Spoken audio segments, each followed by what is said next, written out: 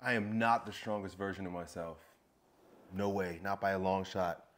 And I'm not sure I ever was, man.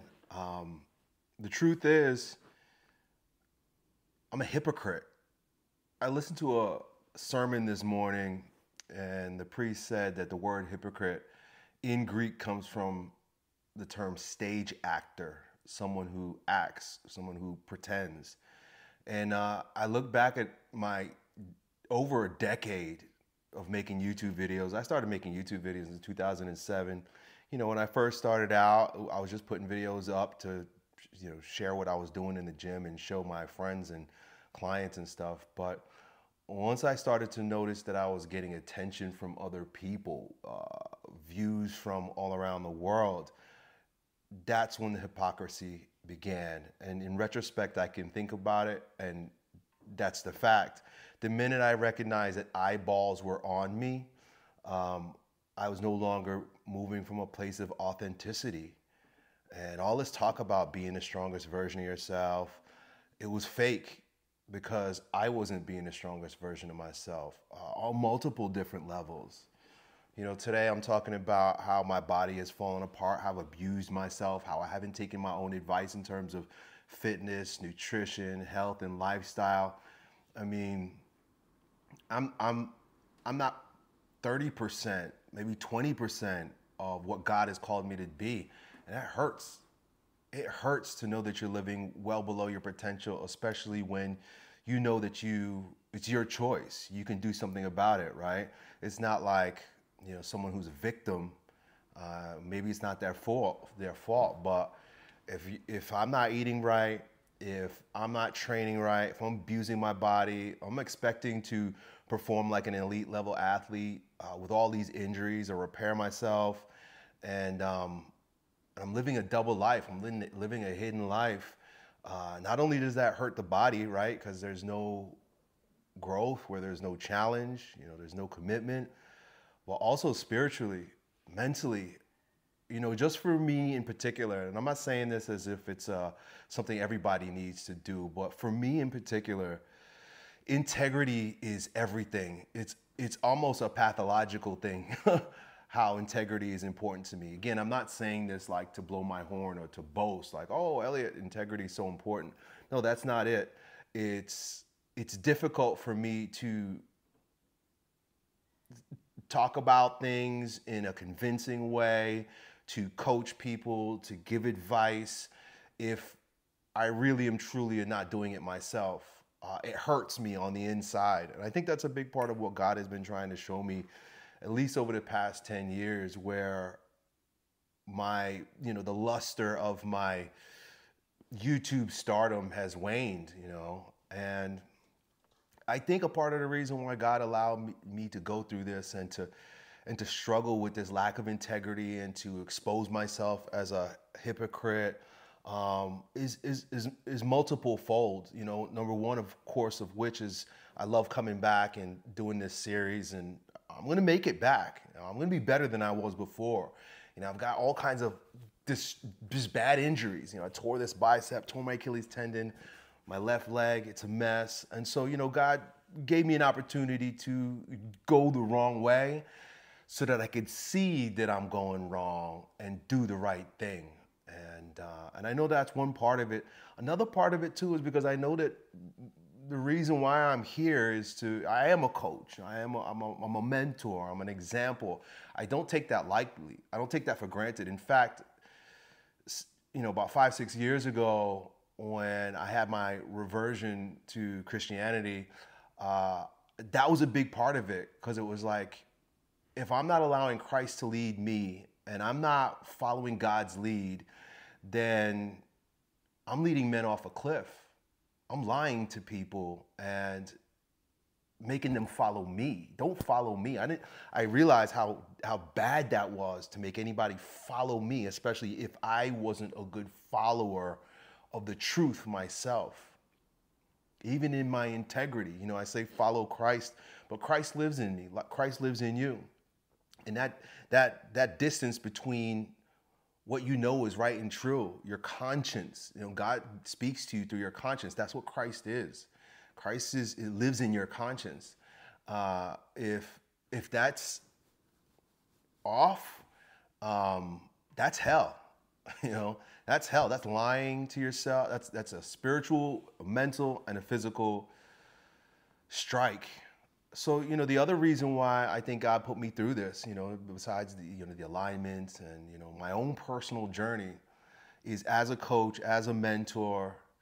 I don't want to say expose, but I have to point out that, like, I went first down the YouTube rabbit hole. You know, I was one of the very early, I'm not boasting, I was one of the first guys to get popular on YouTube. And then just a few years later, you know, as soon as I started to, my star started to wane, I see all these guys rising.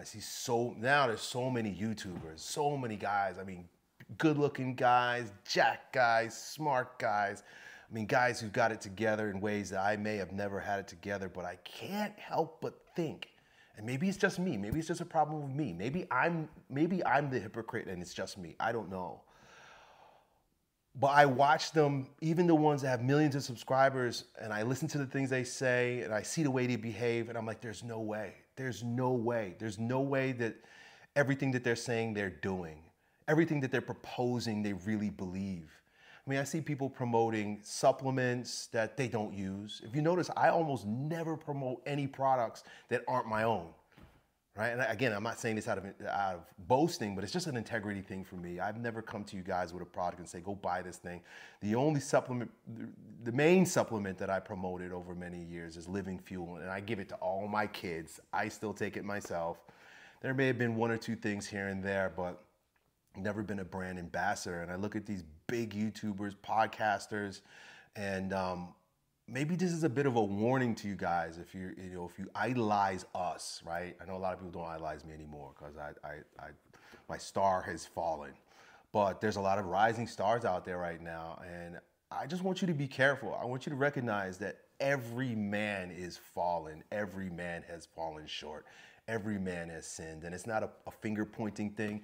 It's so that you don't believe anything that anybody says to you. You don't believe that what you see on the screen or in social media or on YouTube is actually true. And I'm not saying it because you need to be against those people, but you got to recognize that YouTubers have an agenda. You know, mentors have an agenda, coaches have an agenda, leaders have an agenda, and if we're not totally purged of our own internal weaknesses and have mortified our sins and our vices, man, not only are you going to be disappointed when you find out that your idol is not who you think they are, but you failed yourself. I failed you, but you've also failed yourself by taking every word that I say for granted, or every word that the next podcaster or YouTube takes for granted. We got to learn how to be more discerning, fellas. And this is a tough one for me as well. This is why I'm talking to you guys like this today. Discernment means being able to sense internally the truth of a thing, even though it may excite you mentally and emotionally. There are so many things that are exciting to me, like ideas that I want to adopt. And you got to understand something about me. I never intend to lie. I don't think most of us do. I never intend to lie, but I'm really and truly intrigued by certain ideas that may turn out to be false, but I share them with conviction because I want them to be true. I like these ideas. I have fun with them, but I don't even take my own self seriously a lot of times when I don't want to say spit the BS, but I'm wrestling with ideas. And I think that's what a lot of other YouTubers and podcasters are doing. They're wrestling with ideas mainly so that we can apply them to ourselves and make ourselves better. Anything that anybody's giving you, it's got to be because they got it first. I never came to you with anything about how to be like shredded and six-pack abs, because that's just not something that came naturally to me or is normal or anything that let me put it this way, suffered to achieve. Everything that I've achieved, I don't want to say everything I've achieved, but a lot of things that I've achieved, it's because I'm genetically gifted. I'm genetically gifted to be strong. I'm genetically charismatic. There are a lot of things that come naturally to many of us That if we sit up there and say, oh, you should do the same thing. Oh, you should be like this too. Oh, let me show you how I got this way. We'd be full of shit. Full of shit. Bodybuilders who say, oh, just follow my program. You look just like me. It's like, no, unless we have the same DNA, same mommy and daddy. Even then, my brother doesn't build muscle the way I do. I got 4 kids. Only one of them builds muscle the way I do. The other ones are long and lanky, like their mom, and from her side of the family. So genetics is huge. So what's the path forward? You know, where do we go from here? And so, although most of us try to do better via the force of will, you know, I'm going to do better tomorrow. I'm going to make myself the man that I want to be. I'm going to use the ego strength in order to overcome internal weakness, which is huge today. That's what our whole industry is based on, that, right? Get into the cold shower, get into the cold bath, fast a whole bunch of days, work out when you don't want to, right? This is all based on the force of will. This is, in many ways, it's us fighting against ourself, right? And you could say it's our higher self fighting against our lower self. It's the power of the spirit, the expansive capacity of our spirit doing battle with the flesh. And that's cool. That's great. That's wonderful. We should do that. But it has its limitations. It has a myriad of limitations. I can tell you from my own experience, absolutely 100%, one of the limitations is pride. Pride. If I achieve something, and I think this is a part of the reason why God has kept this thorn in my side. If I achieve something myself and I don't get divine help, if I don't ask for divine help, if I don't recognize divine help through gratitude, my ego will swell beyond comprehension. I know that's a big place where I was before. So we got to deny ourselves, and that's different than willing ourselves. Denying yourself is a passive purgation. It's a passive process. It's saying no. Sometimes that takes a force of will, but it also requires a letting go, a yielding, right? Yielding into the pain in your stomach when you're fasting, right? Not forcing yourself through it, but just allowing it, meaning allow the pain to be there. Yielding into the challenges in your life, no matter what they are, right? And yielding means getting out of the way and allowing God to take over in this context.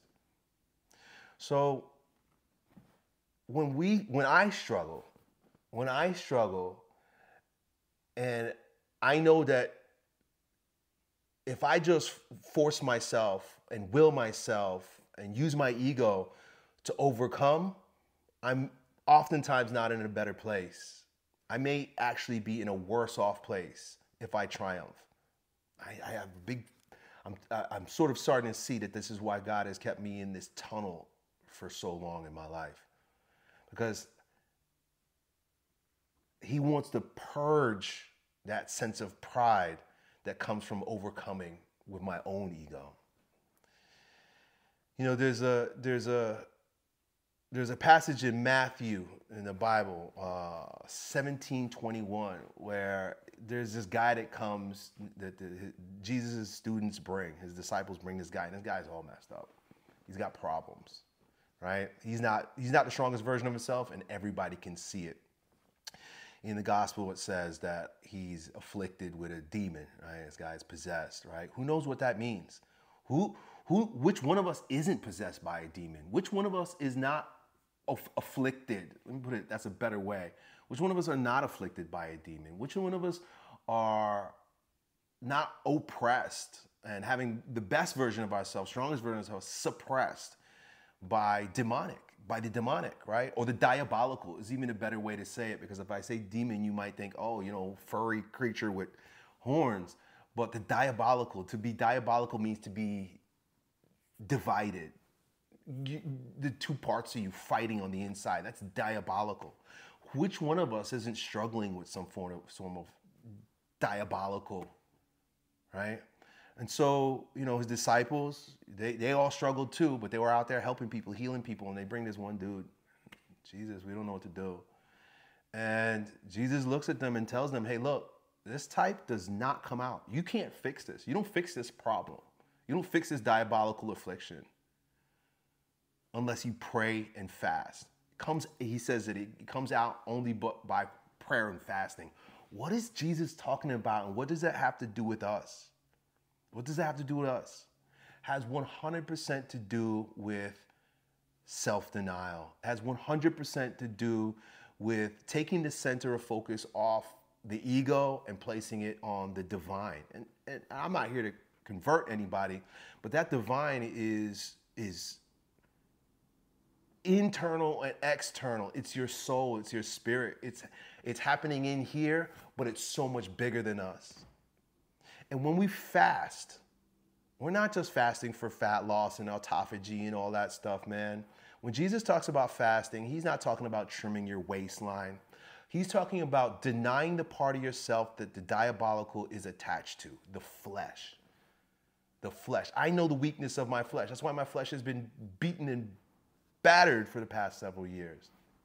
But at the same time, God has taught me how to fast, and why to fast is to deny those diabolical afflictions. It's to deny the beast on the inside that takes no consideration for higher things, divine things. And when I say divine things, divine manifests itself in the physical world through virtue, right? Honesty, generosity, charity, faith, hope, charity, right? Fruits of the Holy Spirit, kindness, goodness, patience, self-control, all these things. Fasting is like practice to reach these states. But once again, fasting is not like a diet. It's not like you're going to do something. You're denying yourself, and there's all different types of fasting, but, every time we eat, we feed the beast. I know that it feels that way for me.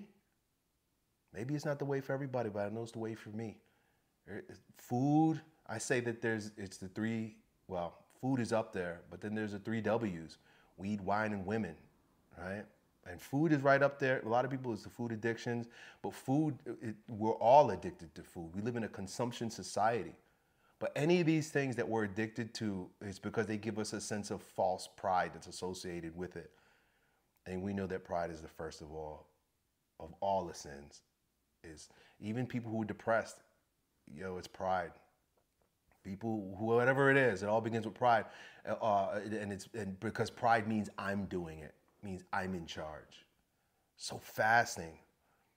And then prayer as well. What is prayer? Prayer is lifting your heart to the divine, right?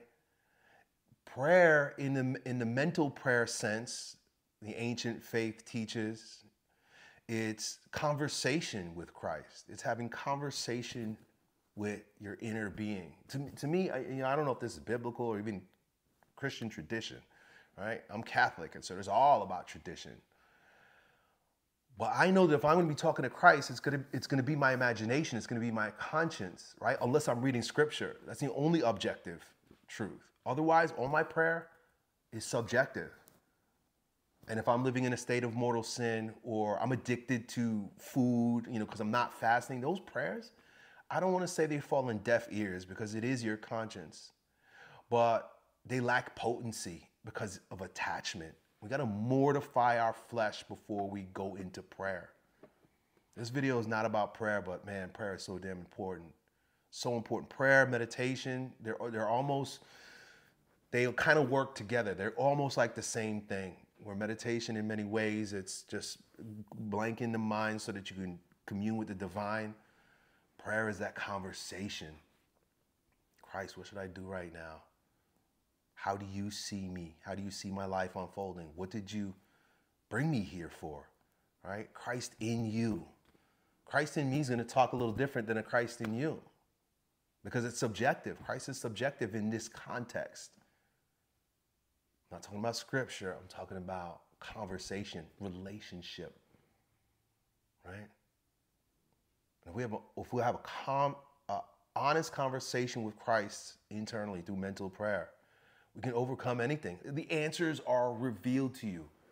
What we're supposed to do is given to us. He literally lays it on my lap when I ask in humility and honesty, and I've humbled myself with fasting. I want to wrap this up by saying that we have an opportunity right now, all of us, but I'm talking to Christians in particular, not just Catholics, but it's about the season that's upon us. We have a season coming up right now called Lent. And I know that there's a lot of controversy over it, and I think it's almost funny and it's silly that there's controversy over it, because every tradition, every religion has its seasons of prayer, fasting, almsgiving, penance. Look at the Muslims. There's a reason why so many white boys, Western boys, are converting to Islam. Because it requires challenge. It requires self-denial. They want to do Ramadan. Well, the tradition is the same. The tradition of Christianity is Lent. That's available to us also. But with, the splits in the church, the Protestant Revolution, or revolt, you might say, a lot of tradition got thrown away. Fasting is not necessarily biblical, it's tradition. And everything that's tradition isn't necessarily bad, right? Tradition is there because it helps you hold tight to the wisdom of the past. Hold on to the wisdom of the past. Don't throw it out with the baby. Don't throw the baby out with the bathwater and say Bible only, but that's for another story. If you're looking for a renewal in life, if you're looking for integrity in life, you're looking for communion, conversation, and unity with God, join me. Join me starting Wednesday, this Wednesday. Today's Monday. I started fasting today. I'm doing a 72-hour fast, but you don't have to do that. The Christian tradition is to start 40 days before Easter. 40 days before Easter, Lent begins, not including Sundays. And Christians deny themselves through fasting, unite ourselves with God through prayer, and show love and charity to one another through almsgiving. I was thinking about making a video all about Lent, all about prayer, fasting, and almsgiving. I might still do that. Today, I just wanted to kind of lay my truth out and be vulnerable and honest with you about where I'm failing and why Lent is so important for me to reunite with God, with the divine, with my Creator, with my mind, right? With my higher mind, that I can't pass this up. And I've been dabbling with religion my whole life. I just love religion. I'm a weirdo that way, I guess. I don't know. And I'm never about trying to convert anybody or telling anybody what to do. It's purely selfish for me. Maybe it makes me a bad Christian. But anyway, in the past, I've done Ramadan. I've done the Baha'i fast season. That's how I learned about spiritual fasting. I was probably like 19, 20 years old, and I discovered a religion that I thought was the one for me, and it was one for me at the time. And as soon as I joined, the first thing they said was, "Hey, this is our fasting season." I think I must have joined that faith in around this time of year, February, March, and I think it's in March. They do a 21-day fast. And I was like, yes, I'm going to do it. I got to tell you, man, probably the biggest quantum leap of evolution that I ever experienced in my life happened that year. It must have been like 2001, right? That's the year of 9/11, I think. The biggest transformation I ever experienced was the first time I fasted, and it was a religious fast. It was a spiritual fast. And so if you are watching this and you're in, comment down below. If you're a Christian or not, if you're secular, doesn't matter. But if you're also interested in health and fitness, because that is a part of it. We are mortifying our flesh, but it is good for our health as well. Don't want to make this into a commercial, but I've decided to put my Black Fast bodybuilding routine on sale for $7, and I'll put a link down below for you to be able to check that out. You don't have to do it. It just gives you a structure by which we do the Black Fast, which is traditional Christian fasting, which means 3 p.m. It's like an 18-6 fast. We start break fast at 3 p.m. If you're Christian, you don't eat meat on Wednesday and Friday, especially this week, Ash Wednesday and Good Friday right before Easter. But none of that is pressed on you by pain of sin. Lent is not even Lenten austerities is not even. It's not biblical. It's not necessary, but it's an opportunity. It's a great opportunity. Why not take it up? Why not unite yourself with millions of Christians worldwide for over 1,000 years and participate in this time of renewal? So that's where I'm at with things. Maybe let me know, comment down below if you want to hear me tell you more about what I'm doing for Lent, why I think Lent is important. I can give you the history of Lent. I think these things are all very important. But the bottom line of this video is to let you know that old Uncle Yo is repentant. I'm repentant. I'm repenting to you. I've repented to God, which means turn around. But I've still been a hypocrite in front of the camera, pretending like I'm better than I actually am. I'm a fallen man. Right? And I don't mean that in the way to like self-deprecate. I mean fallen meaning like I'm living in the third dimension and everything that's in the third dimension is of a lower vibration. And so I struggle. I struggle with sin. I struggle with addiction. I struggle with anger and frustration and greed and envy, all kinds of shit. I'm a fallen man. And I'm done pretending. I'm done pretending that I'm not gluttonous, That's why, Lent is a great time. No alcohol, that's what I'm doing, no alcohol, no sugar, all that kind of stuff. But anyway, this video's run long enough. If you want me to tell you more about what I'm doing for Lent, my thoughts about Lent, and kind of go down that rabbit hole, because I understand, it's a fitness channel. Old Uncle Yo likes to talk about all kinds of different things, but just trying to keep it focused for y'all. I think it's related, but I honor you, my viewer. I honor you, my audience. And I don't want to just shove stuff down your throat, right? That you're not going to like, and the click-through rate's going to be bad. Watch time is going to be low. So I'm working on being true, transparent, honest, and authentic, but also in relationship with you. I appreciate you. My life is what it is because of YouTube. There's no question about it. I was a warehouse gym personal trainer, training people in the park with trash. And because of YouTube, I became Yo Elliott. Because of YouTube, Strength Camp became a household name in a way, at least for anybody who lives. And I never want to forget you guys, and I never want to disrespect you guys like I have in the past. I've disrespected you guys in the past by not making videos, by disappearing and not holding up my end of the deal, my end of the bargain, and of course, just being a hypocrite. So those days are over. It's a clean slate. I don't feel bad about myself. I have no guilt. I have no shame. That's not what this video is about. This is about restoration. This is about restoring my relationship with you, the viewer. And I'd love for us to be together on some things. I understand we're all different, and I'm not trying to convince anybody. But if we can go into 2024 with a solid, strong, Lenten repentance and free ourselves from sin, nothing can stop us, man. It's the sin that holds us back. The enemy knows that. That's why he gets us all to commit all types of mortal sins, but mostly sexual sins. Because once you've been corrupted sexually, it's hard to turn around. You see how tough it is to no fap, right, fellas? You see how insidious pornography is, right?